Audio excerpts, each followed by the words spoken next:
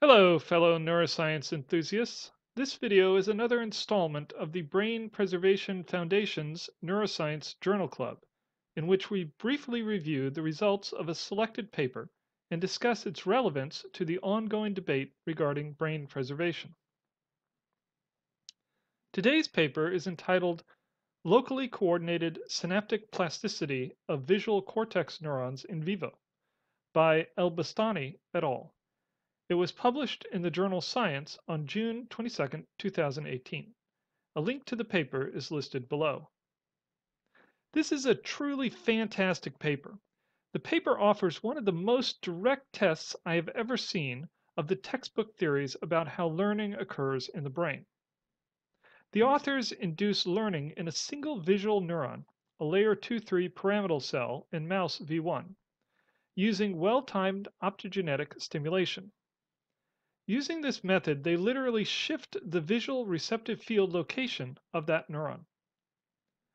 Using fluorescence imaging, they see that some of the neuron's dendritic spine synapses grow, while others shrink in response to this learning paradigm.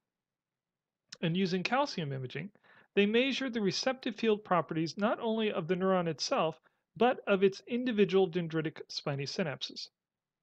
Since the receptive field properties of a spiny synapse is related to the axonal input it receives, the authors essentially know what information each synapse is providing to that neuron.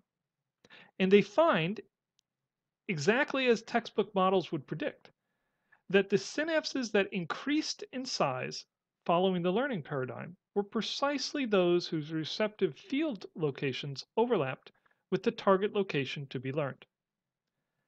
This is a direct confirmation that dendritic spine size encodes functional learning of receptive field properties. Really exciting stuff. Unfortunately, I will only be able to cover a fraction of what is in this paper, so please do try to read the full paper yourself. Also, please note that although I will try my best to accurately relate the research, it is always possible that I may misinterpret something crucial. If I do, please let me know in the comments and I will try to correct it. This paper is just one of a plethora of papers we will be covering that seek to determine how learning and memories are physically stored in the brain. Now on to the details of the paper. First, the researchers performed whole cell recordings in mouse visual cortex. To do this, they used a patch pipette to voltage clamp the neuron so that they could precisely measure the sum of excitatory currents coming in to that cell from its synapses. They presented the mouse with a screen upon which white squares were flashed. Each square was 12 degrees of visual angle and width, and they were presented at locations comprising a 5 by 4 grid as shown here. The white square stimuli were presented for 1 second each, interspersed with half-second blanks like this.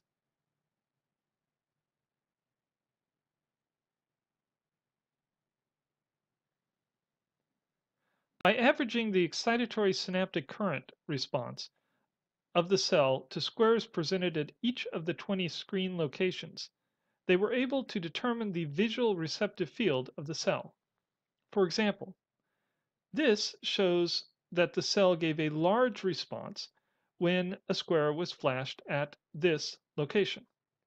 And this shows that the cell gave a small response when a square is flashed at this location. This plot displays how the cell responded to each of the 20 locations, making clear that this cell in particular responds best to flashes in this general area of the screen. I should note here that since this is a V1 layer 2-3 pyramidal cell, it is likely to be tuned to more complex features than simple flashes in a part of the visual field. For example, it may respond to oriented edges best. But this possibility is ignored in this experiment in favor of using simpler flashed square stimuli. This bottom plot shows the timing of the cell's current response. As a side note here, the units plotted here are z-scores, which is why it looks inverted from the other plots. Zooming in on this response timing, what we need to understand is that there is a large excitatory postsynaptic current going into the cell which peaks around 100 milliseconds after the square is flashed on. This is important because in later experiments, the authors time an optogenetic stimulation to occur precisely 50 milliseconds later. In those later experiments, the cell is not voltage clamped, i.e. it is free to fire action potentials, and this optogenetic stimulation will cause the cell to fire an action potential at precisely 150 milliseconds after the square is flashed. This timing is set to maximize the spike time dependent plasticity that will be induced in all synapses that were activated to that flash. Having gained this timing information, the authors then performed a separate experiment designed to induce learning in a visual neuron. First, they used single-cell electroporation, shown here, to inject DNA constructs for the following: the calcium indicator GCAMP6, which allows activity recording of both the cell soma and individual dendritic spines, as we'll see later. The opsin, channel rhodopsin, which will allow optogenetic activation of the cell via a flash of blue light delivered by an optic fiber. And it's important to note that both of these constructs produce fluorescent proteins, ImRuby and ImCherry, which allow the cell's morphology to be seen. This will allow them to see the fine details of the sizes of dendritic spines. The learning paradigm was as follows. First, the GCAMP calcium signal at the cell body, i.e. its soma, was recorded while the mouse watched randomly flashing white squares on the screen. This was used to determine the naive receptive field of the neuron soma. This pre-learning receptive field location is depicted here. A target location, depicted here as a red X, was then chosen 12 degrees of visual angle away. This is the location that the learning paradigm will attempt to shift the cell's receptive field to. Now, this here is a depiction of the learning paradigm itself. Every time the white square is presented at the target location, the neuron is hit with a burst of blue light, causing it to fire. The researchers performed this pairing a total of 60 times, interspersed with flashing of other squares at other locations, but without optogenetic stimulation. The idea behind this is to cause long-term potentiation in precisely those synapses onto this cell that are activated by the square flashing at the target location. This reasoning is presented here. The neuron receives synaptic inputs labeled S1, S2, S3, S4 from many upstream visual neurons, neurons that are closer to the retina. Each of these upstream neurons has its own receptive field tuning, and its synapses inherit the receptive field tuning of those upstream neurons.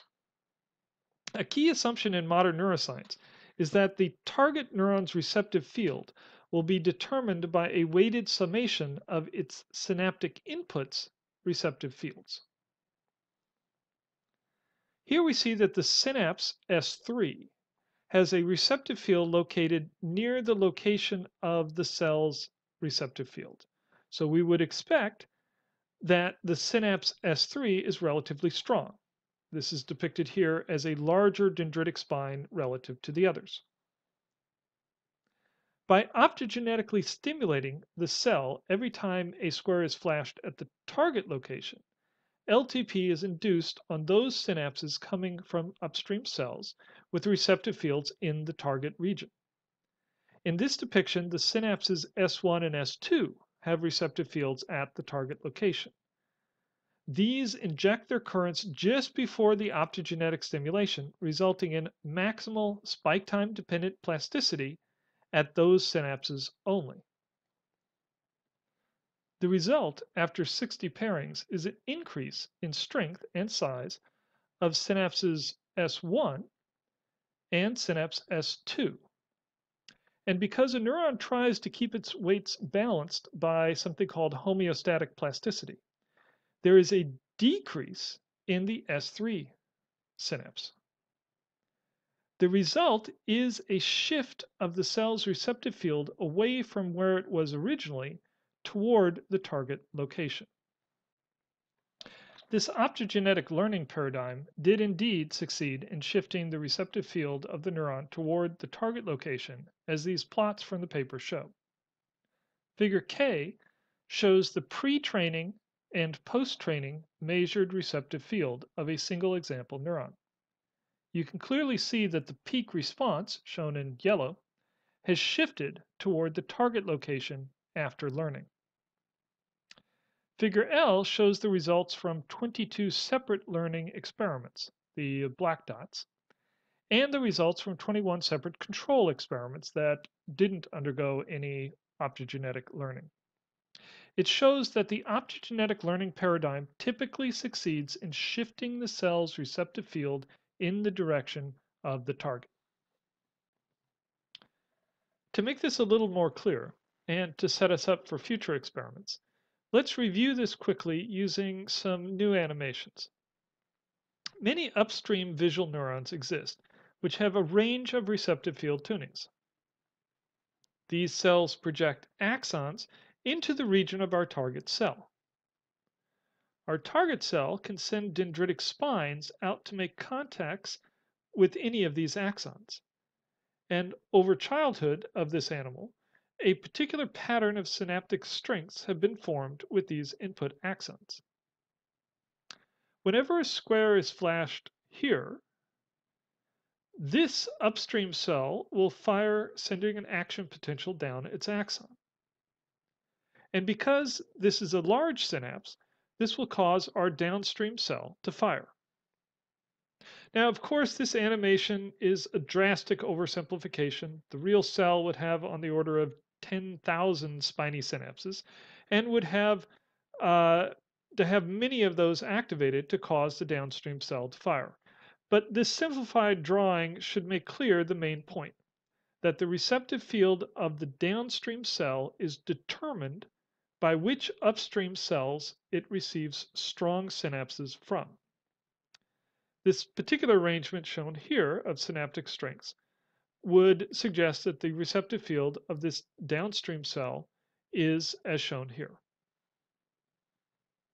Now, during learning, whenever this square is flashed, our target cell is caused to fire immediately after via an optogenetic flash.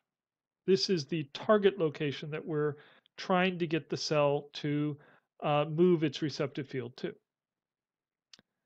This causes a voltage spike in the dendritic length, leading to LTP at this synapse.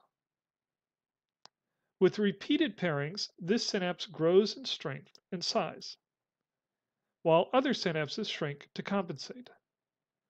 The result is that the neuron's receptive field has shifted to the target location. Now, in an actual experiment, you cannot see the axons. You can only see the target cell because it alone has been electroporated to express fluorescent proteins. And you can zoom in on a dendritic branch to clearly see the individual dendritic spiny synapses. This figure from the paper zooms in on one dendritic branch during a learning experiment and tracks it before the learning occurs and at 30-minute intervals after learning has occurred. You can see that this synapse, pointed to by a red arrow, started off small but grew larger immediately after the learning paradigm, labeled 0 minutes here. And it retained this larger size even 150 minutes after learning. In contrast, this synapse, pointed to by the green arrow, retained its size initially, but by the 150-minute mark had shrunken significantly. The authors show that larger changes in the volumes of dendritic spines, both increases and decreases, occur during learning than during matched controls without learning. And they show that the increase in spine volumes happens almost immediately, but the compensatory shrinkage of other spines occurs more slowly over about 2 hours. This alone is a significant finding regarding the time course of LTP versus homeostatic synaptic plasticity. This important finding certainly deserves more explanation, but I want to move on to the key result now. In my opinion, the key result of this paper is the demonstration that those synapses that grow in size during the learning paradigm are the same synapses that have receptive fields that overlap with the target location to be learned. Of course, this is exactly what the textbook models of learning would suggest, but demonstrating that functional learning is mirrored so closely by a structural change in specific dendritic spines is a key milestone in proving that these textbook models of learning are correct. Shown here is the circuit before learning, and this is after learning. This synapse has grown in size, and its receptive field overlaps with the cell's newly learned receptive field location. But again, we can't see the axons in the real experiment. But the experimenters could use GCamp6 imaging to measure the receptive field properties of each individual synapse along the dendrite. In essence, they measure that this synapse had this receptive field, and this synapse had this receptive field. This synapse had this receptive field, and this synapse had this receptive field. Not only that, they knew that this synapse grew during learning, and this synapse shrunk during learning, and that learning resulted in the cell's receptive field shifting as shown. Taken together, these structural changes directly explain the functional learning that has occurred. Now, here are the data from the paper that actually demonstrate this. This is a picture of a target neuron undergoing learning. The orange rectangle is zooming in on a dendritic branch that was imaged during the training. Here is that dendritic branch zoomed in. GCamp6 imaging, calcium imaging, was performed while the mouse was presented the flashing square stimuli so that the receptive fields of the neuron itself, along with its synapses, each of its synapses' receptive fields, could be determined. Here are the calcium imaging traces for the dendritic branch, the synapse labeled number 1 in the image here, and for the synapse labeled number 2. Now, after analyzing the calcium signal for synapse number 1, its receptive field could be determined. Now, this is a graph that is showing for each of the 20 flashing square locations that the mouse is seeing, how that particular synapse responded.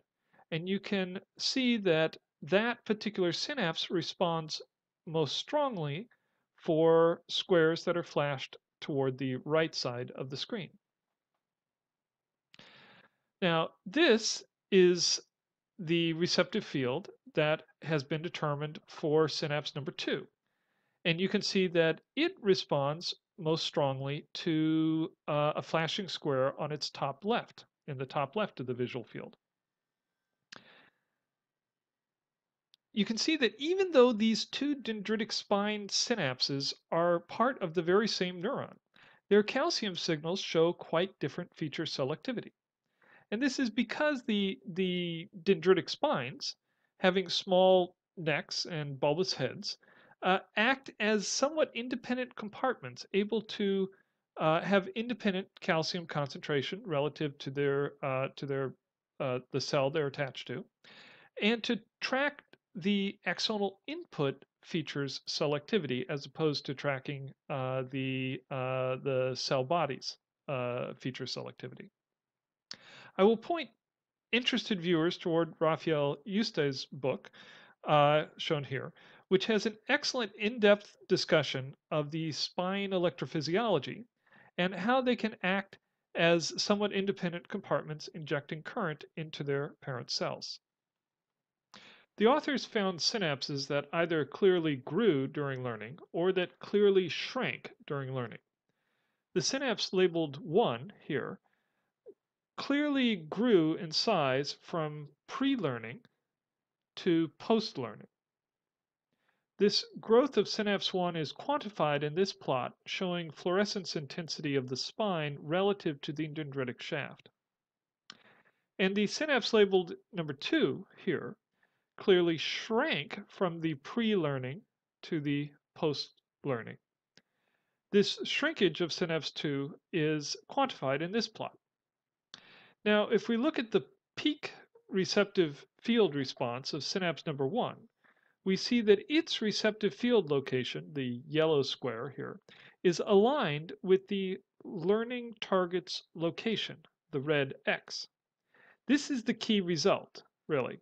The synapse that grew was the one that had a receptive field that overlapped with the learning target.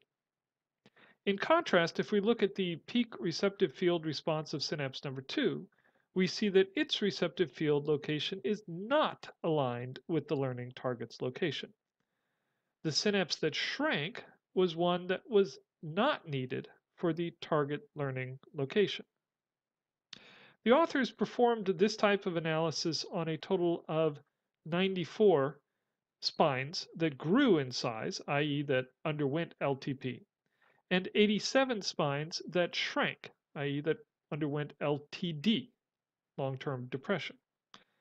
And they found that synapses that underwent LTP were typically those whose receptive fields were close to the learning target. That is, synapses whose receptive fields were closer to the learning target were significantly more likely to grow in size than those whose receptive fields were further away. I hope you agree with me that this is a truly fantastic paper. And if you haven't already, I really hope that you take the opportunity to give it a read yourself. My hat's off to the authors. In summary, this paper offered a direct confirmation that dendritic spine size encodes functional learning of receptive field properties in visual neurons. Now let me very briefly address the relevance of this particular paper to the ongoing brain preservation debate. Some of the objections I commonly hear against brain preservation are that we have no idea how learning is encoded in the brain. And there's no reason to believe that structural connectome preservation would be sufficient to allow the decoding of neuronal receptive field properties. Well, this El-Boustani et al. 2018 paper that we've just gone over demonstrated that we, the neuroscience community, at least understand learning sufficiently well to induce a cell's receptive field to change in a manner we prescribe by using appropriately timed optogenetic stimulation. In my opinion, this is pretty significant evidence in favor of today's spike time dependent plasticity model of learning. And this paper goes on to demonstrate that such learning produces easily visible structural changes, i.e. Dendritic spine enlargement, in a particular subset of dendritic spiny synapses. Precisely those synapses coming from upstream neurons whose own receptive field properties can be summed to produce the targeted learning. In my opinion, this at least suggests that it might be possible to someday decode the receptive field properties of cells in a glutaraldehyde preserved brain, based on a complete connectomic mapping of the connections those cells are receiving from upstream neurons all the way out to the sensory periphery. Now, I hear someone out there objecting that the El-Boustani et al. Results only showed structural plasticity of dendritic spines in the living brain by imaging with two-photon microscopy. How do we know that these same structural changes that correlate so well with learning in vivo can be preserved, for example, by aldehyde stabilized cryopreservation, which necessitates the use of glutaraldehyde fixation of the brain? Well, it turns out that the authors actually produced results that even address this question. This is a two-photon image of a dendritic segment from the experiment, uh, taken while the mouse was alive prior to learning. And this is the same dendrite taken immediately after learning. Uh, as described previously, these were the types of images that showed structural changes of dendritic spines during learning in the living animal. Now, once the learning experiment was completed, the mouse here was immediately sacrificed and perfused with a buffered mixture of glutaraldehyde and paraformaldehyde. Then the authors painstakingly found the same region of the brain that contained this dendrite. They marked it and prepared a block of tissue containing it for 3D electron microscopy using the Cero Blockface SEM approach to 3D electron microscopy. And here is that same dendrite reconstructed from those serial electron micrographs. The numbers next to the synapses in this EM image correspond to the same synapses in the two-photon images of the living brain. So this is a direct comparison between the structure in the living brain as it was imaged while the mouse was performing this task, directly compared to the electron micrographs of that brain that has been preserved with glutaraldehyde fixation and put through further steps for electron micrograph imaging. And these are the same synapses that you can find in both of these. This is synapse number 1 in the light micrograph versus synapse number 1 in the electron micrograph. Synapse number 2 in the light micrograph versus synapse number 2 in the electron micrograph. Synapse number 3 versus synapse number 3.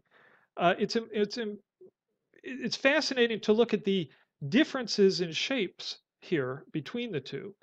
But you should remember that the light micrograph image is actually very close to the resolution of the light microscope, and it is a fluorescence image, whereas the electron micrograph image here is really a reconstruction based upon the cell membrane that is defining these dendritic spines.